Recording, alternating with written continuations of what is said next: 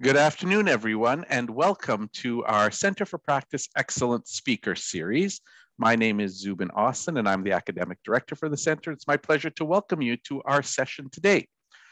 Without any further ado, let me turn it over to our moderator for the speaker series, Annalise Mathers.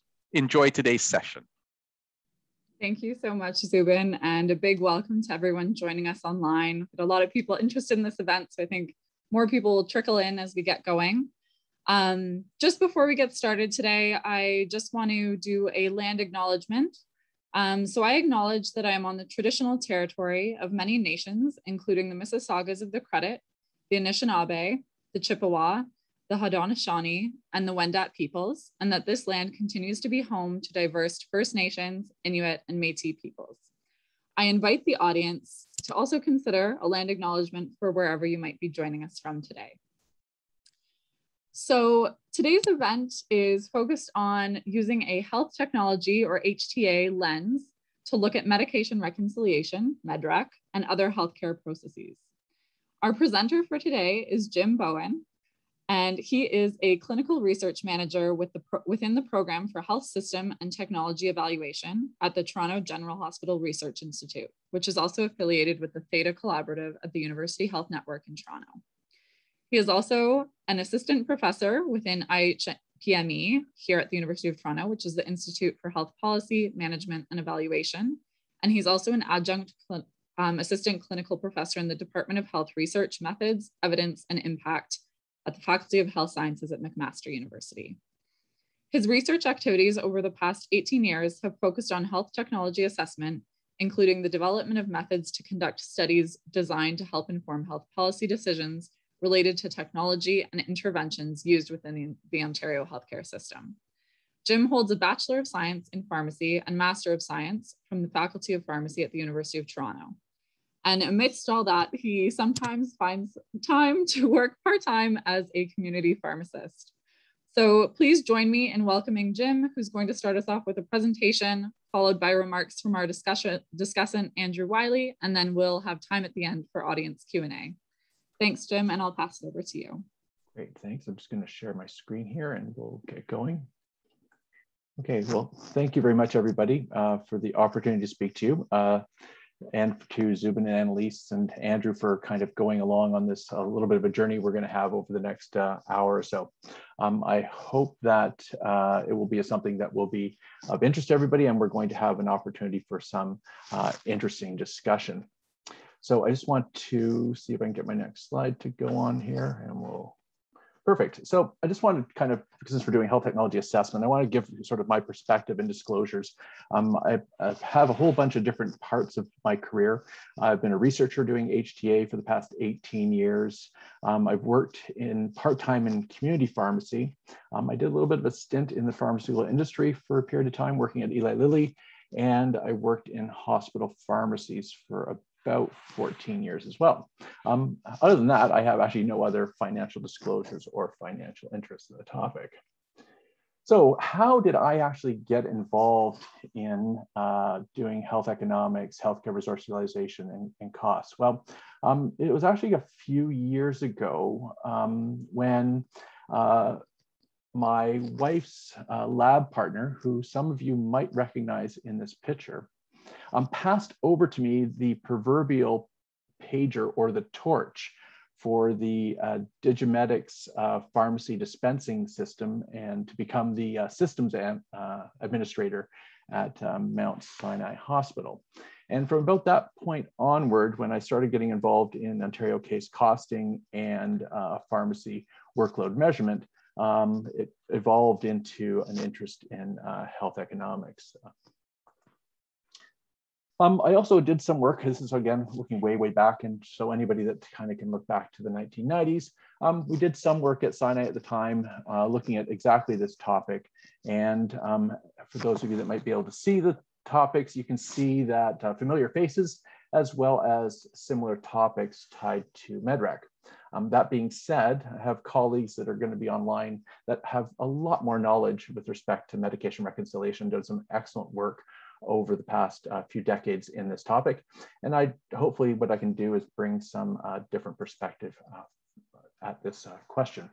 So what we're going to do is do a really brief overview of HTA. And we're going to kind of then take a look at medication reconciliation through that HTA lens. Andrew's going to talk for a little bit, and then hopefully we'll have an opportunity to have robust questions and discussion about the topic. So let's first of all, let's look at health technology assessment and what it is. Fortunately, Dr. Brian O'Rourke and colleagues at an international level have struck a new definition or a revised definition of HTA. And it is a multidisciplinary process that uses explicit methods to determine value of a health technology at different points in its life cycle. For the purpose is to inform decision-making in order to promote equitable, efficient, and a high quality health system. The thing is that a health technology definition within this framework actually is fairly broad reaching. It's an intervention developed to prevent, diagnose, or treat medical conditions, promote health, or provide rehabilitation or organize healthcare delivery. The intervention can be a test, a device, medicine, vaccine, procedure, or a program or system. All too frequently, what we have is that a lot of the time our HTA activities are actually spent towards the first 2 or 3 items, where we're looking at diagnostic tests, whether we're looking at medical devices or drugs or vaccines. Less frequently do we actually take this HTA lens and apply it to a procedure or to a program or the health system as a whole. And so that's why I sort of thought it was interesting to kind of try and take this area that I've been working in for the past several years and try and apply it to something that is relevant to, very relevant to pharmacy practice currently. So one of the challenges is that when in this HTA framework, we're here to try and help decision makers make policy decisions and to provide information for them to be able to make decisions with respect to access, with respect to funding. And in that decision-making process, they have to consider many, many factors as a part of their deliberations. So the dimensions that we generally try and look at within HTA are listed here. So we will obviously looking at efficacy and safety. Sometimes social and cultural issues, costs and economics usually are also at the forefront of doing HTA. But sometimes less frequently do we look at organizational, ethical and legal components, as well as environmental aspects within HTA. This is a slide that I generally have been using for the past few years to try and get some idea of what does this look like from the standpoint of HTA reports and sort of the frequency of evaluation. The slide is actually fairly old, from a study from 2005, if you want to consider that to be sort of old. However, it does give a really good understanding of what we do within HTA and the frequency at which these topics are addressed. Some of this has changed over the past few decades. This is looking at data from 1989 to 2002. However, in general, from the work that we've done in the past, I can say that we generally will take a look at these aspects more frequently than not. And sometimes the items off to the right of the graph are not necessarily considered as frequently within the HTA environment. So one of the challenges or things that we need to look at with respect to HTA is actually understanding our evaluation perspective. It really becomes important to say, for whom are we making this decision, and from what perspective are we looking at the outcomes, and which perspective are we looking at the costs, as well as trying to get an understanding of for whom are we making this decision. And sometimes when we do HTA, we end up having to actually look at multiple components. One of the challenges is that we have a tendency to operate in silos when we do this work. And it becomes a bit of a challenge when you're trying to make a decision at a societal level to really get a grasp, if we don't look at it, how that's affecting the patient or the practitioner. And same thing from an institutional level, understanding what's going on at the hospital. So which evidence do we generally look at? Well, we take a look at obviously systematic reviews, randomized control trials, safety, economic evaluations, and organizational and patient-related items.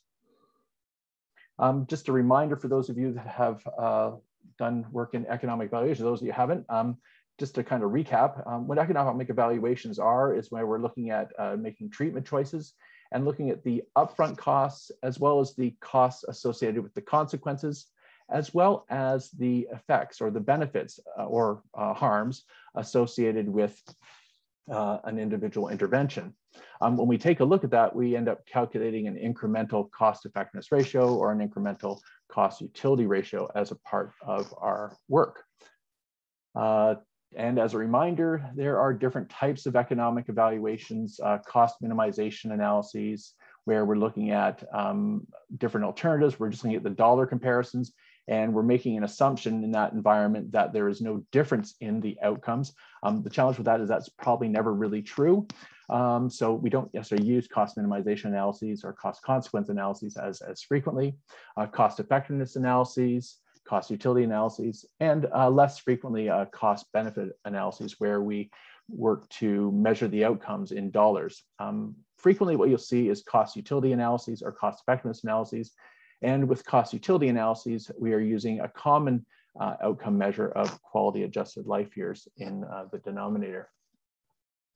When we address organizational related issues in HTA, we do take a look at diffusion, centralization sometimes of the technologies, the utilization patterns and who is going to be using the technology. At times, the technology itself may not necessarily behave the same way in different practitioners or in different patient populations. Access, skills and routines, training becomes important. We've done some work where we've had to really be aware of learning curves associated with our interventions that we were studying strictly because it is a functional skill. And as well, from an organizational standpoint, we have to understand our education and training. All of these things become relevant when we start taking a look at the environment of medication reconciliation. And we'll talk a little bit about that as we move forward. Of course, from a patient-related perspective, we want to understand the social impact, ethical considerations, equity. Are we making sure that the technology itself is available to those that need it? Are we meeting the needs of vulnerable individuals or equal access to information, acceptability, and obviously, as we mentioned before, quality of life from a patient-related perspective and patient-related outcomes. So what happens when we use an HTA lens to take a look at technologies that we use within pharmacy practice? And I just want to kind of review, and this is for everybody that's quite familiar. HTA is really actually nothing new to pharmacy as a whole.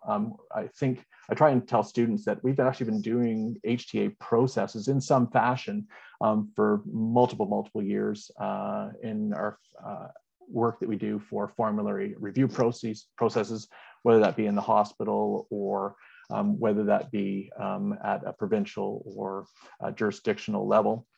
And so these are the concepts that we use all the time when we're actually evaluating what we're going to do from the standpoint of reimbursement or inclusion of drugs.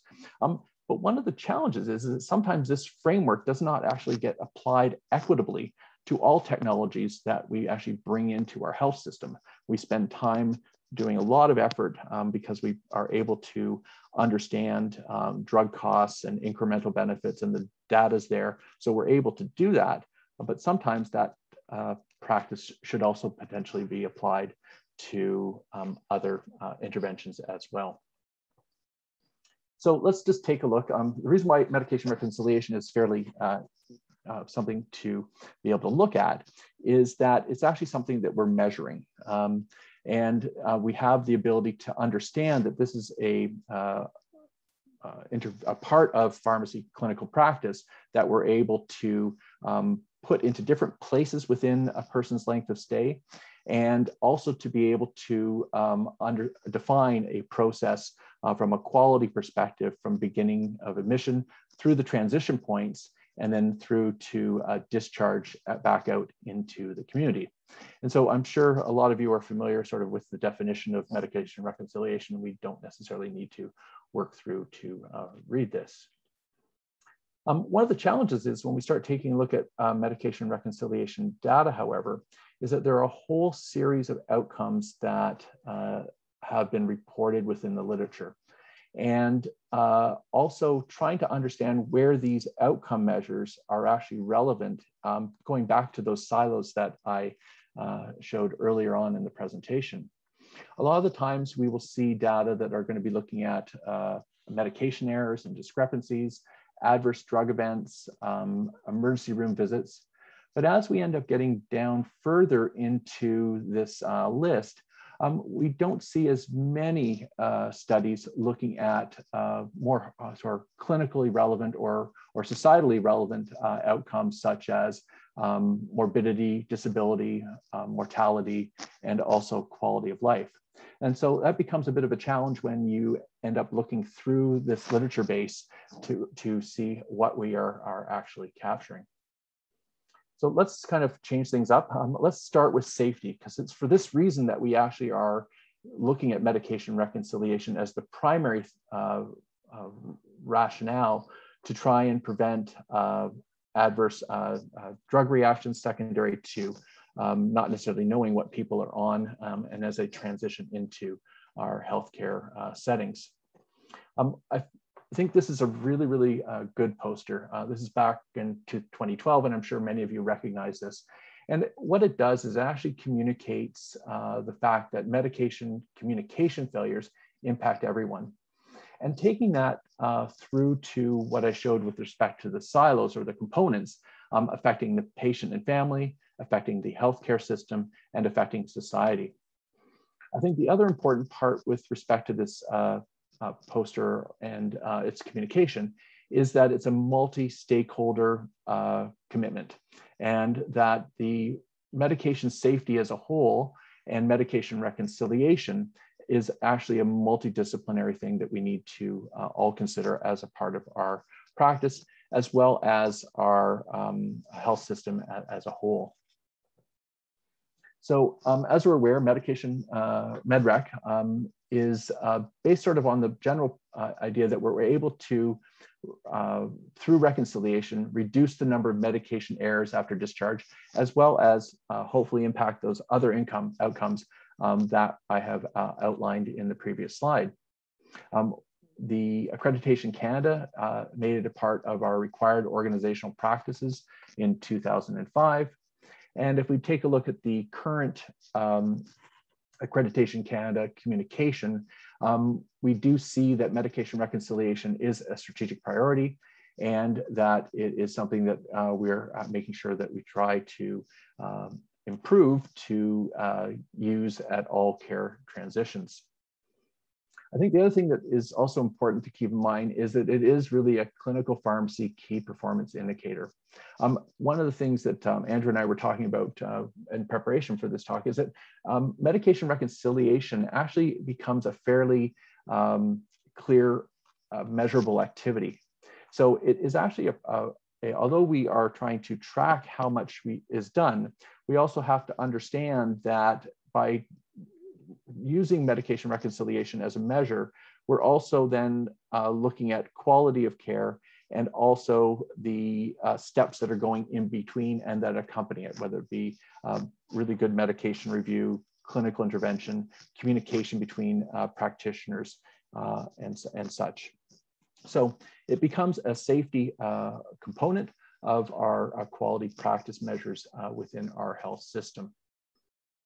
One of the challenges, however, comes in the fact that when we start taking a look at the outcome measures and we kind of change our process to this HTA domain, we find that it's sometimes hard to actually tie benefit from a clinical trial perspective and also the literature into tangible outcomes. And there's a high degree of uncertainty associated with the outcome measures.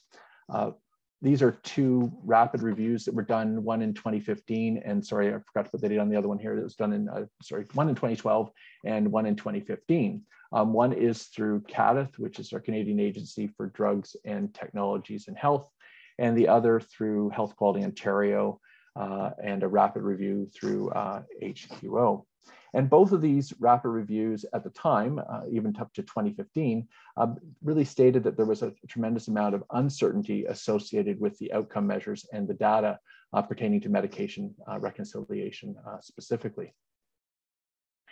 If we move forward in taking a look at the clinical evidence, and obviously we try and find what systematic reviews are available, we also find that in this Cochrane review from 2018, that the authors concluded that the impact of medication reconciliation interventions, and particularly pharmacist-mediated interventions on medication discrepancies, is uncertain due to the certainty of evidence being low, very low, sorry.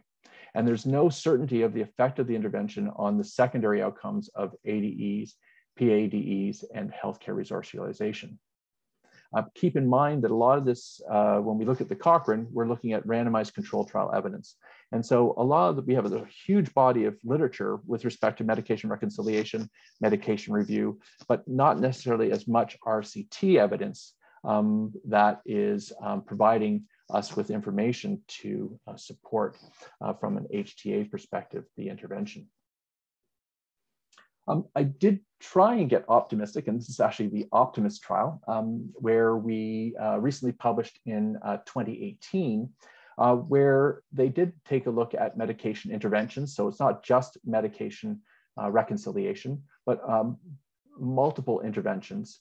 And this study was fairly large with 1,467 individuals, and people were randomized to usual care, basic intervention, or an extended intervention. And this study did find that the extended intervention, which consisted of a medication review, medication reconciliation at discharge, and motivational interview approach, did actually have a difference in readmission rates at 30 days and readmission at 180 days, and also in their composite outcome. There are other outcome measures such as morbidity or ED visits did not necessarily show that there was, a significant difference, but we do have that this extended care intervention compared to usual care did make a difference. So what we have is that it is evidence to show that this does work. The challenge is that these are also multifaceted interventions that need to be put into play to be able to show differences with respect to healthcare resource use and readmissions. Just going back to the Optimist study, it says in the text of this paper that there was an economic evaluation to be done, and that most certainly would be cost effective. However, when I went and retrieved the paper, unfortunately, the authors actually presented a cost consequence analysis and did not actually do what we had outlined as an incremental analysis. And really, the opportunity is there to look at that data, at least from the paper I found, to actually look at the cost effectiveness in a maybe a bit more robust way versus merely doing cost consequence. Cost consequence generally will assume that we have equal outcomes, and so therefore really just looking at the cost differences. So when we look at economic evaluation, I was really only able to find one or two, and this is just an example from the COACH program. Again, it is a intervention that consists of multiple components. It's very, very challenging, and as we'll talk about, to actually try and separate out all these components. And one of the things that this study found was actually it was less effective and less costly than usual care. And so if we get our traditional sneeze diagram or scatter plot, we see that the intervention itself actually has lower quality of life overall, but also at lower costs, which doesn't necessarily bode very well when we start taking a look at the evidence. One of the things with respect to the cost effectiveness analyses, however, is that there are cost effective analyses that show that in certain patient populations, medication reconciliation is a cost effective intervention. So I think just to kind of move forward, the organizational implications, I think, is where things really come into play with respect to the intervention as a whole. So back a few years ago, working with Dr. Han Holbrook in Hamilton at the Hamilton Health Sciences and St. Joe's, we did a study look at actually process mapping and looking at how this can be a critical step towards quality improvement in the MedRec process. Some of the things that we found, because the MedRec process had been allowed to, or had grown organically within the 3 teaching hospitals, was that there was a general lack of use of all the available medication sources. We had duplication of clinicians repeating medication histories and not necessarily one targeted specific individual doing the work. Also, with respect to the best possible medication history, when the evaluation was done, we found that there was a lack of timeliness for the completion, and I'm sure these things people are kind of shaking their heads with. Lack of standardization of the MedRec process, as well as a suboptimal communication of MedRec issues between physicians and pharmacists. The other challenge from an organizational standpoint, and this is actually looking at the Marquee study, where it was using a quality improvement intervention for looking at medication reconciliation. They actually didn't find differences well, and Olavo and Edward did a really nice editorial in BMJ Quality Safety, really trying to understand whether or not it was ineffective, or really commenting on the aspects of it being hard to implement. And they really highlighted 4 themes of relative advantage, trying to make things as a low complexity, looking at observability, as well as issues tied to technical support with respect to MedRec. We also have the advantage in Canada that we've had some excellent work done both in Quebec as well as in Alberta, trying to see whether or not we are able to use electronic modalities to help facilitate the outcomes. The work from Dr. Tamblin in Montreal, in Quebec, and looking at the sort of the front end side of things, of being able to get access to records at admission by hospital pharmacists, and on the back end, work done in Alberta to take a look at the discharge process. Again, both of these studies showed some benefits, but not necessarily in the more concrete outcomes or the more clinically relevant outcomes that we might think that we would want to try and see with respect to our interventions. So there's also work that's been done by my colleague at Theta through Alexandra has a dissertation, looked at the Alberta healthcare system at a system level and looked at the pre-post design of the implementation of MedRec in specific institutions across the province, and really found no significant impact in ADEs. Now, we are looking at a pre-post design, but the one nice thing that Alexandra has in her dissertation is this statement of unsurprising that this evaluation of one component of a complex bundle of interventions did not in itself significantly impact ADE related health system utilization. So I think that's something we need to really keep in mind as we take a look at an HTA approach to evaluating medication reconciliation.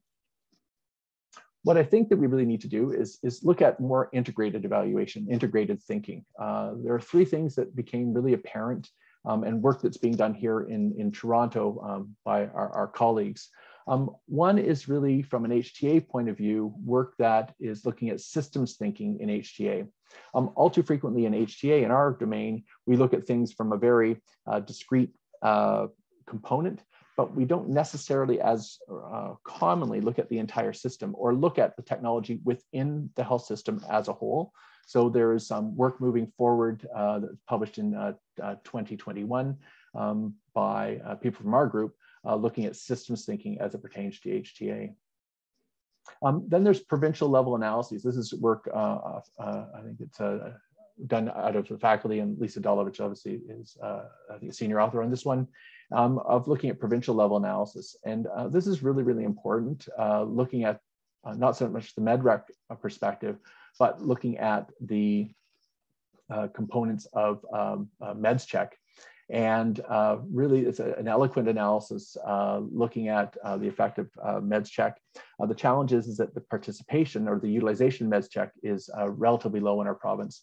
That makes it a bit more challenging to look at, but it may also be due, as I'll mention in a sec, due to our documentation processes. And then finally, Olavo and his group are looking at mixed methods. This is the prompt study, which gives us some insight as to our transitions of care and the interprofessional work between practitioners within the community to hospital, and what things are important for practice and for systems between the institutions. So I think really what we want to try and do, as my general thought, is that we have to kind of, not necessarily from an HTA perspective, look solely at sort of the MedRec as an entity. I just actually really find it hard and challenging, based on what I understand from an HTA point of view, to really do that. I think we have to really look at the broader picture of medication optimization. And this is obviously coming out of NICE in the UK, and a definition of medication optimization. So we have to try and take a look at a broader system level. We may not necessarily be able to find those discrete measurement of benefit within the individual silos as we had before, but we want to try and find ways that we can actually look at it across at a societal perspective, and pharmacy practice and medication management as a whole. So this is where I practice. This is my Young's Pharmacy and Home Care. And so I have to try and reflect from my practice environment. As I mentioned before, that I've actually not practiced in hospital pharmacy for well over maybe 20 years or so. But I need to kind of take a look at it from a community point of view, from my practice hat versus my researcher hat. And some things that I find that I just have to kind of, things that we need to consider as sort of sitting there as a community pharmacist, and understanding what our portion of the work is for medication reconciliation, where we get calls from hospital pharmacies looking for profiles. We end up getting discharge prescriptions that come in sometimes on a Sunday afternoon at 4 o'clock in the afternoon, when people are discharged and you're trying to work through 20 meds or so.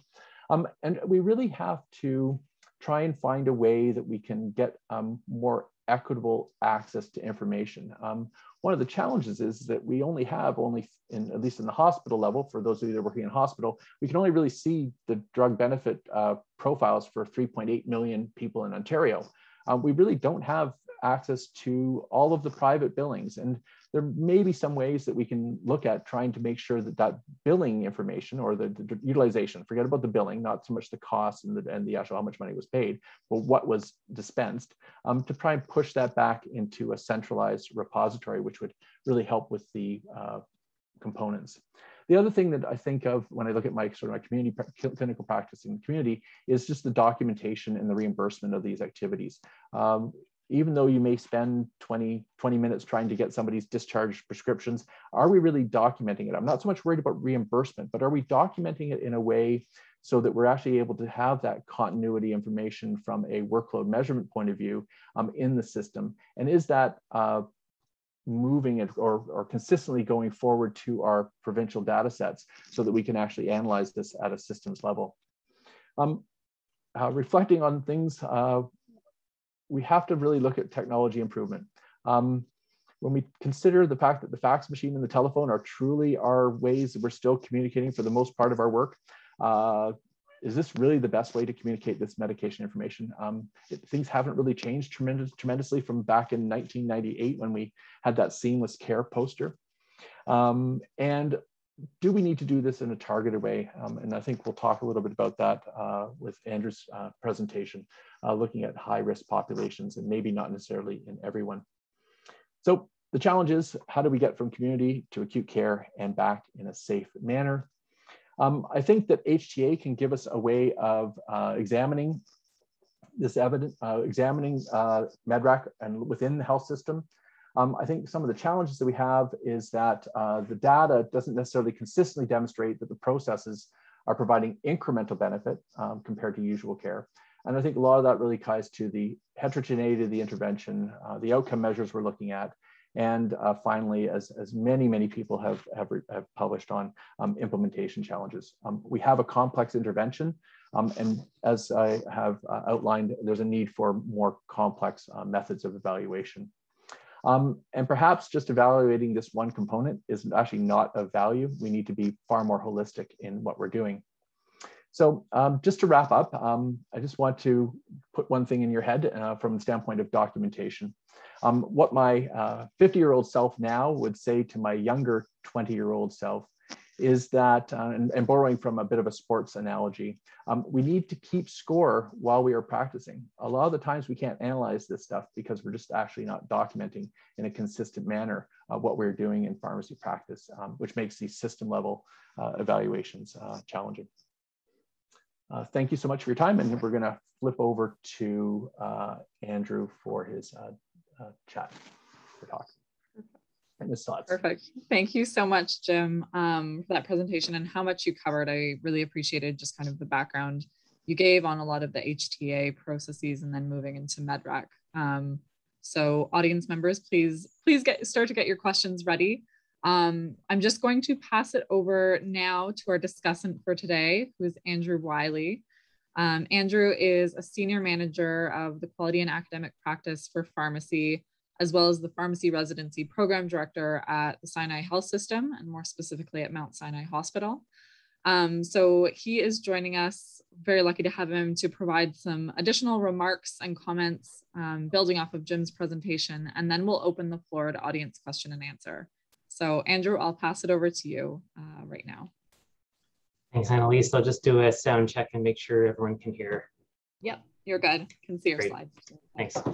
So thanks for the invitation, and thanks, Jim, for such a thought-provoking talk and daring us to look at the human component of efficient spending. I think this is actually a dreadfully threatening idea for those on the front lines, and I think that there's a possibility that they'll think that this is a threat to their value. And so I thought we'd start off by trying to avoid that perception, and that hopefully we can leave today as friends, or at least friendly colleagues. So I thought we should probably agree on that MedRec, broadly applied at all transitions of care, will help us detect and resolve frequent discrepancies that are unlikely to harm people. So something like Tylenol dosing. Infrequent discrepancies with modest potential for harm, and then to potentially detect rare discrepancies that could cause severe harm. I think we should also agree that pharmacists have been shown to do this better than other allied professionals, and one can argue why, but I think that that's been shown in the literature. Also, that our healthcare system is expensive, and the pace of spending concerns most people from most perspectives, and that getting more money to hire more pharmacists is a tricky thing to do. And then lastly, that when we're competing for finite resources, I think we really need to keep into perspective whether or not it's actually serving patients the best and society, and not exclusively to grow the pharmacy empire. And also to keep in mind that if we're going to do that, that we really need to generate evidence that demonstrates the value, and I circle value there because that's the key of what Jim is leading us to think about. So if all that fits with you and we can still be friends at the end of the day, we can thank Jim again all together for the thought-provoking presentation and continue on. So I think there's some professional considerations here. First is that Alavo and others have looked at this, and when they've asked pharmacists whether they find MedRec to be satisfying, they say yes, and they believe that it's impactful. And there's literature that Jim's reviewed that supports that. When we think of constraints on spending and a difficulty in just going out and asking for more pharmacists to be hired, we end up with these trade-offs that need to be taken. And I see this regularly amongst the staff at Sinai. And so to create a situation here, if you have a patient with HIV and transplant and an unplanned admission, you might view medication reconciliation one way against, say, amoxicillin counseling. And that's a very different scenario than if a patient comes in with a planned admission on amoxicillin and you have HIV and transplant medication counseling to do. So what I'm trying to highlight there is that the pharmacist has to make a decision about where their time is best allocated towards, and would it be to a complex patient being admitted, or would it be to complex medications which need the pharmacist's time to counsel on them? And so I think when we're going to mandate something, as has been the case with MedRec by various organizations, that we need to be very careful, and that the threshold for mandating this should be very high when we've got fixed resources and we end up with trade-offs like the scenario there for complex patients and patient counseling. As we alluded to before, healthcare is expensive. There's a lot of money being spent, and COVID certainly didn't help us. And I think once, irrespective of whether it's COVID or usual healthcare times, is that whenever we start to spend a lot of money, we attract some attention.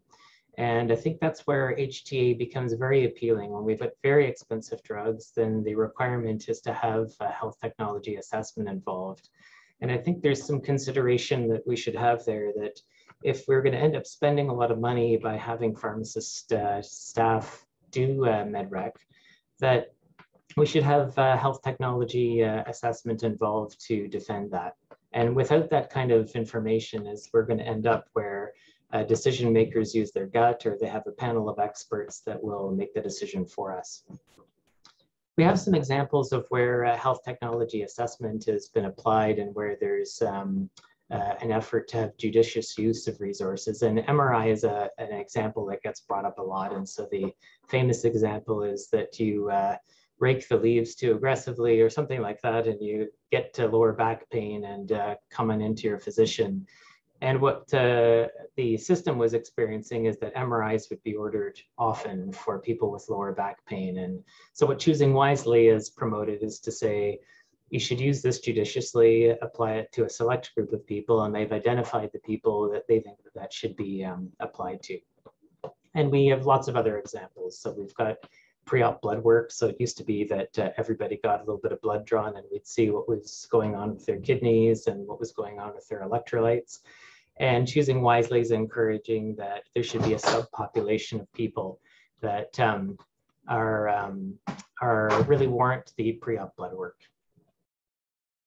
So I think that we need to ask ourselves, what services are really protected from questions? And so whenever we've made something mandatory, we've really set it up to be past the point of questioning. And I think this is what we're coming back to today, is whether we really should be looking at this from an efficiency standpoint. And so it's not very exciting to talk about MRI and blood work, because the MRI machine and the blood itself don't feel prosecuted when you say, should the image be taken, or should we have a look at the blood? It gets a little bit different when we start to say, what about a physician taking time to complete history and physical? And what about, are we dispensing the correct medication, and should we double check that?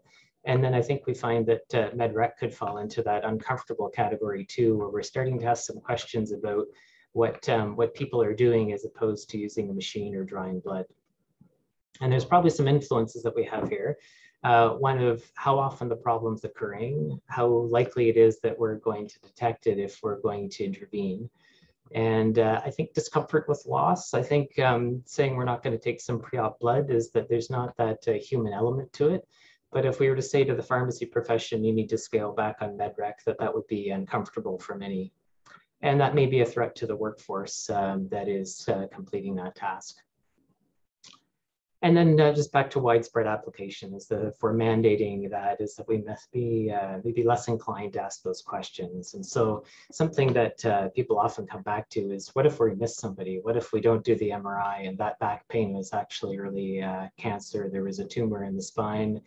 From a population standpoint, we might say, well, we need a tool to look at risk factors with a high positive predictive value to figure out how to allocate resources. From an independent patient level, they may just say, listen, do everything you can for me and make sure that you don't miss something.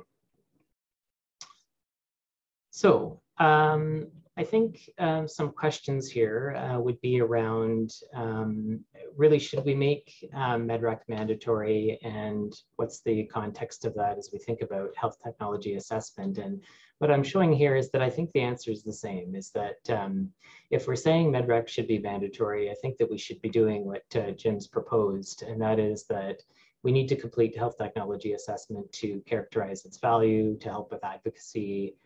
We have a bit of an issue that if we complete it, it'll be without a comparator to other pharmacy delivered activities, and it will be a gigantic task. And I think that's true whether or not people feel that MedRec should be mandatory. And so, Jim, we wish you well. Good luck with this mammoth task you're about to undertake. I thought that maybe we could give you some ideas about how you're going to survive this. So I'm proposing here that in models that might look at this, that there'd be several different elements that you'd consider. And I think this might be an interesting thing for us to discuss, but do we cover the entire population with MedRec, or do we cover a portion? And that might be related to patient complexity and whether we pick people who are very complex or low, to maybe look at the effect size, many of the outcomes that, that Jim presented, that we may be able to quantify as a number needed to treat. With the outcome that we select, we may be down to a process measure, we may be down to mortality. We might look at the durability of this with taking vaccine history, and people often we write down their vaccine history and or their allergy history, and they get asked again at a future point, and there's different documentation. So just that we've done MedRec and communicated it doesn't necessarily mean in a month that people will be looking at the correct list. Time intensity and perhaps provider would be other interesting questions to ask. So that's really the serious part of this. I think we'd have some fun in just talking about Zubin for a moment. So Zubin was the MC for the wedding of Jim and myself. We're not married to each other, but of course, we have our own spouses, as Jim has introduced you to his. I think there seems to be some theme of thinking partners in marriages here. So Zubin seems to have been a thinking partner of mine and clearly of Jim's, and he seemed to help us with marriage. My practice leaders, Virginia and Katie, one of them just got married last month, and my wife, who exercised poor judgment in accepting my proposal, is that there's a theme there of thinking partners in marriages. And Jim has courageously proposed that we marry health technology assessment and pharmacy practice. And I think there's a bit of fun for us to think about. I will leave it on that slide and perhaps actually stop share. And thank you, Annalise. Thank you, Andrew. Thank you for the slides, and particularly that last slide. Very, very nice to just highlight the creative processes that we're working behind the scenes here. Thank you both, Jim and Andrew, for your presentations today. I'd like to open the floor to our audience online. I think Jim and Andrew have both expressed that they're comfortable if people just want to use the raise hand function and then unmute yourself and ask your question or make your comment. So we'll open the floor for that now, if anyone has a pressing question that they'd like to ask. I think also understanding people's perspectives, you know, is also really important. You know, it's not so much we have an explicit right or wrong answer. I think that we have a high degree of different practice environments, and what your learnings have been through your clinical practice as to how does this fit? How do you perceive what we need to be able to do, and the challenges that people are faced with in practicing and looking at MedRec, but also looking at clinical pharmacy as a whole and allocation of resources. So any of those thoughts would be appreciated, because I by no means have any degree of functional expertise in doing the hospital pharmacy side of things, but the challenges that are faced, I can see are challenging as a part of the literature that I've taken a look at. No, thank you, Jim. And maybe while people are thinking, just building off of that point a little bit, I think one of the things that's very intriguing to me is just the fact kind of that Andrew touched on when he was wrapping up, of the fact that MedRec is mandated, it's accredited. And so there's kind of that preliminary barrier of how we approach something or how we question something. So curious, again, I'm not a practicing pharmacist myself. So just curious if you could give us a bit of background about how this actually came to be, like how MedRec actually became to be such a prominent part of pharmacy practice, something that emerging professionals are learning about, and how it's also an accreditation requirement. I'd be really curious to learn about that. Jim, would you like to comment, or would you like me to? Andrew, I think you're better to comment because you've actually been in the environment much more than I have over the past few decades. Sure. So thanks, Annalise. So I think this started, we just used to call it clinical pharmacy, and this is what pharmacists did. I think once the communication failures became documented, and some great work was actually done out of Toronto to document how often that happened, then it sort of took on a new name, and that gave it status.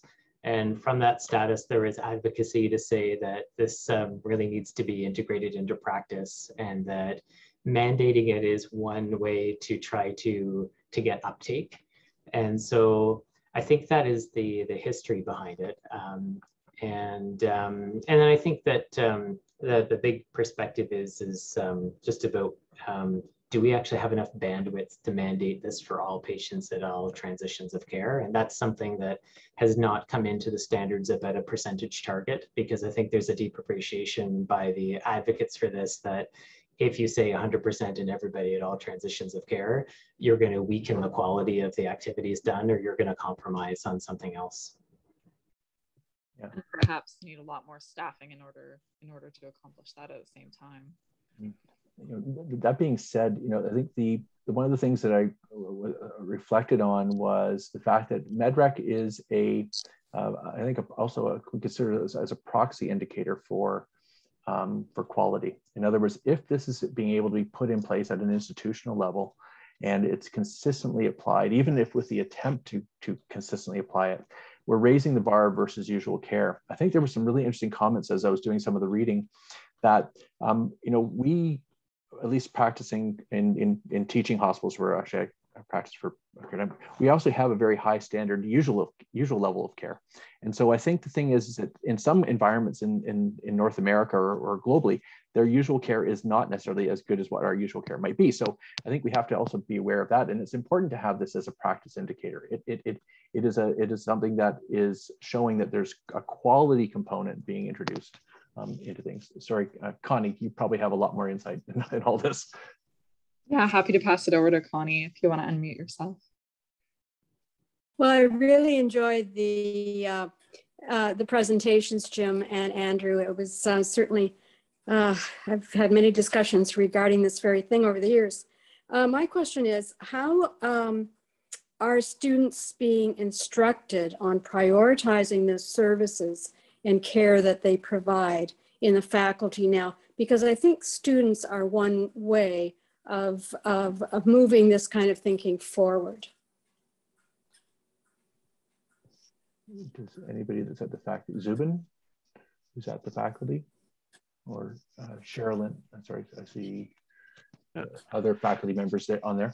So it's a great question, Connie. I'm not directly involved in that at this time. I defer to people who are involved. I think the question of prioritizing it's a constant struggle in our education programs. I don't think we do a very good job of teaching that. I think we expect that when people get into experiential education rotations, that's where they learn about prioritization, whereas the function of university-based education is really around skill building without that really important point that you bring up.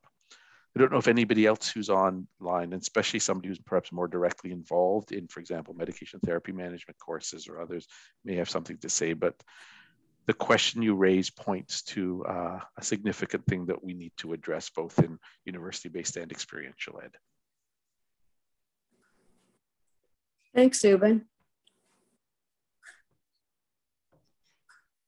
This is perhaps more on the theoretical and kind of high-level thinking that I'm not accustomed to participating in, but and I won't out the person who's helped me think about this, but in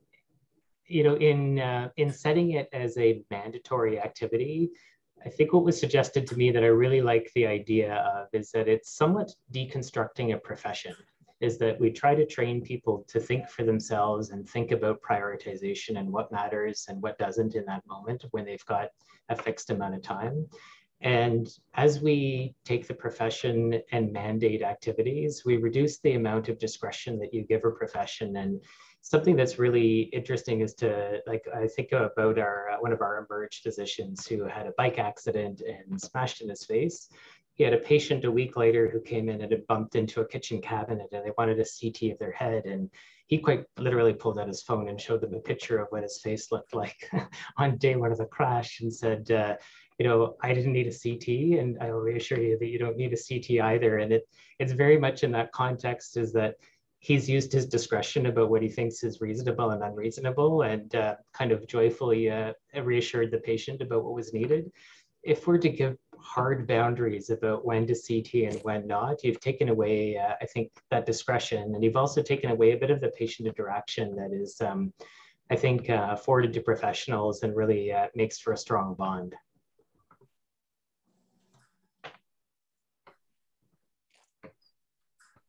Yeah, thanks for that. Sorry, Jim, go ahead. Right, I think one of the things that we to look at, because obviously my context is in the community side now, is how do we work on this improved communication between our silos? This is one of our challenges that we're really faced with, and I truthfully, there's been e-health, there's been trying to look at different ways of trying to get communication, but we spend a tremendous amount of time rekeying in drug information, the actual dispensing part. You get a fax, you then have 20 drugs on there. You're having technician time. We really have to kind of look at our technology to help facilitate this. And I think the studies out of Alberta and Quebec really show that you can do this communication. It may only just be one piece of the puzzle, but it's common sense that we can have an easier way of looking at information. And I think that's one of the challenges that really hasn't, and I reflect, I've been practicing for 30 years. And I don't know that that's really moved all that far forward. We started, as Zubin, as the Digimatics pager went, that was 1994. And have we really progressed in our IT side of things, and also breaking down our silos in, I guess that's dating us, Zubin, it's 27 years or so. So there's work to be done, maybe not necessarily on the clinical side, but on the information technology side to try and make this easier, so we can actually not be spending our time calling every single community pharmacy to try and get at people's medication profile. And process improvement at a system level really, I think, can help facilitate this, so we can spend our time doing clinical work versus technical and other work.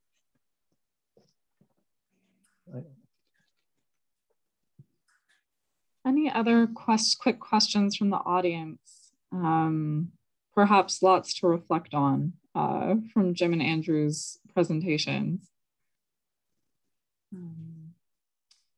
If not, I think we're almost at the time for our session today. So on behalf of Zubin, myself, and the Center for Practice Excellence, just like to thank both Jim and Andrew for taking the time to speak with us today, for the insightful comments and hopefully, like I said, giving us lots to think about. Really pleased you could join us, and I will be sharing the recording after the session today, so that will also be available. In other news, we will be wrapping up the 2021 circuit of our CPE events with our final event of 2021 on December 2nd. And that will be focused on a bit of a different topic than our usual CPE sessions. That will be about launching and scaling educational scholarship and research careers, mostly targeted at kind of emerging pharmacy professionals. So stay tuned for that event. Thank you to everyone in our audience who's joined us today. I hope everyone stays safe, healthy, and well as we move into the last part of 2021. Thank you. Thank you all very much, and see you at our next event.